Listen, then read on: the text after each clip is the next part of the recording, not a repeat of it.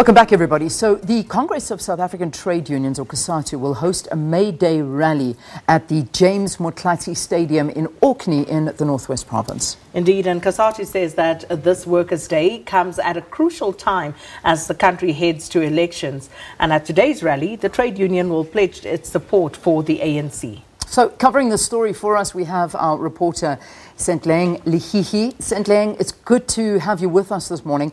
Briefly take us through the program for today and what's expected to happen.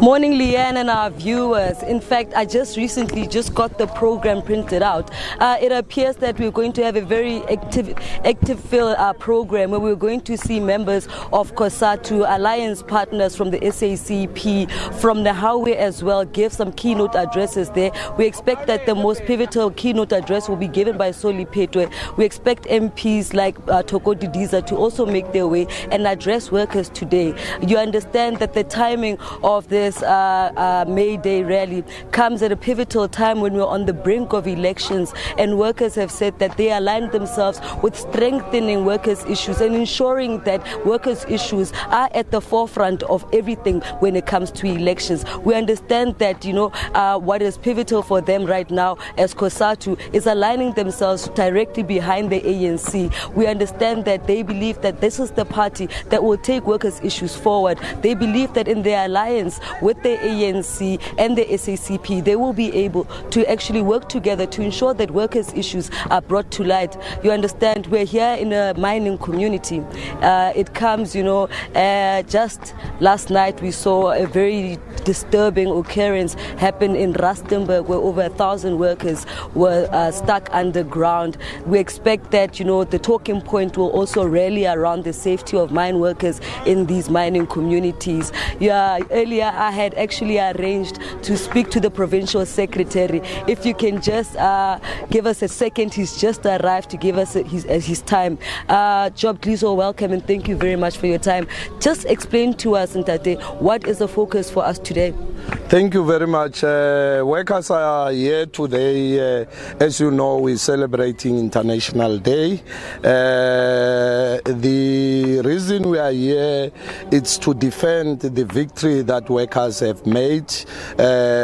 Previously, we struggled for many other things that were not there before. Your annual leave, sick leave, and that's why we are here today. It's a day of celebration. Now, talking about celebration, the celebration also comes in a sad note where workers' safety is also at a talking point. Explain to us as a union, what do you have to say about safety of workers following the incident that we saw last night with over 1,000 workers trapped underground? Very sad, and we are sending condolences to those who will be who have passed on. We have heard about the incident at Harmony. We heard about 1,800 workers who are trapped at one of the steel mine. It's one of the demands. As you see workers gathering here, we'll be marching from here.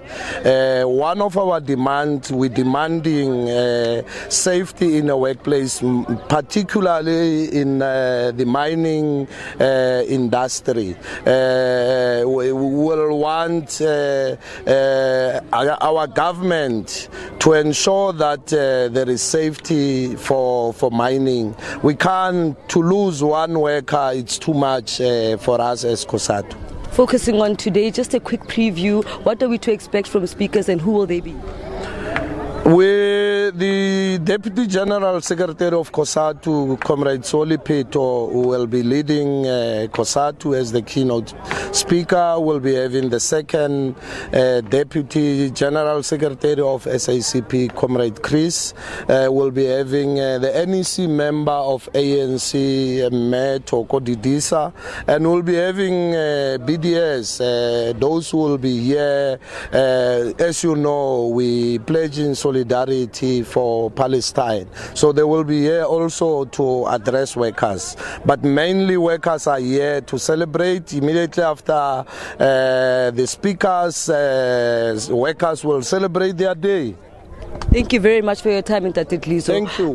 We're still going to give you more of coverage from this area here. But for now, back to you guys in studio.